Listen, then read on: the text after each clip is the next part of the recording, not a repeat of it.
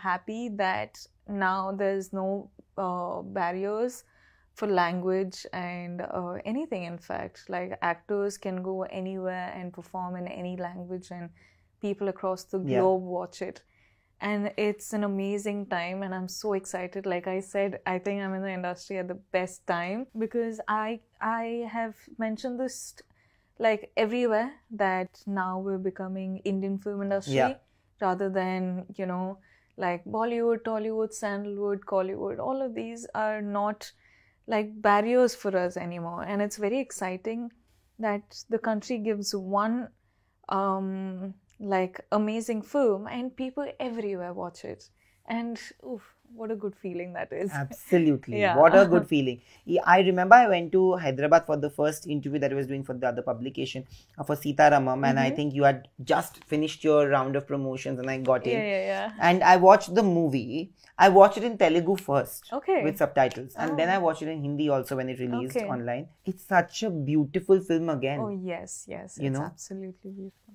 Today, I think there are women like you who are very secure at your job, and I mean men also. Today, there are actors in general who are secure at their job, who are not like, iska kitna role hai, uska kitna role hai, main ye karu ki na karu. Like you said, in Goodbye, you have 3 other siblings, you know, and you have a Neena ji and an Amitabh Bachchan upar se.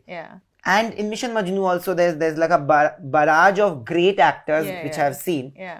Do you never feel those insecurity pangs at all? I think when all of us do the best job, the film just works. So in the end of the day, it's the story and the performances of all of us.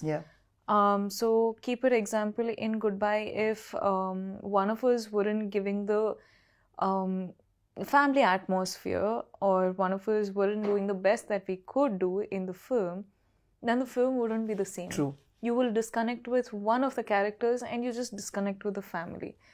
So all of us, of course, I tried my best, and all of us, I know for sure, have tried our best, but in the end of the day, we just wanted to create good film.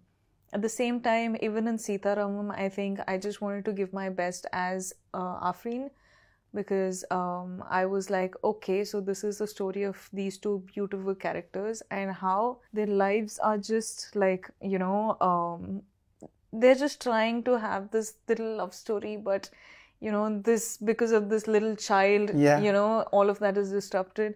But at the same time, if I didn't do Afreen as well as that I could, then again, it's like any of these characters. Ek dhaga chhoot jata. That's true. So it's like all of us are so comfortable with each other and with ourselves that you're just doing the best that you can, and you're creating these wonderfully magical films. But are you overtly critical of yourself? Oh, extremely. Like before anyone else says it, I'm like,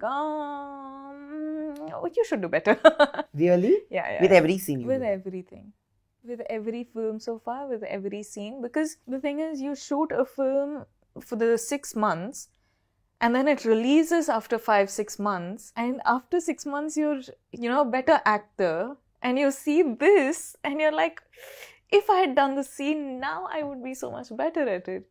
So yeah, I think that's one common thing with us creative people, because we keep getting better.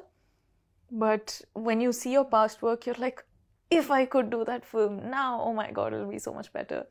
I actually said it that you've always made us smile and laugh, which is a fact. In terms of your personality, people have called you the national crush for a reason. I think you have that smile always on your face, plastered.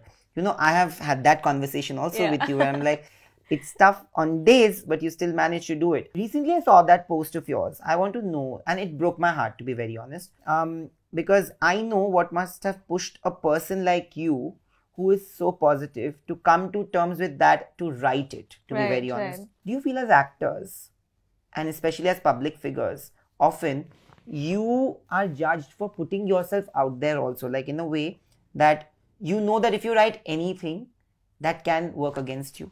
And that's why you stop yourself sometimes from putting yourself completely out there? See, one thing I've realized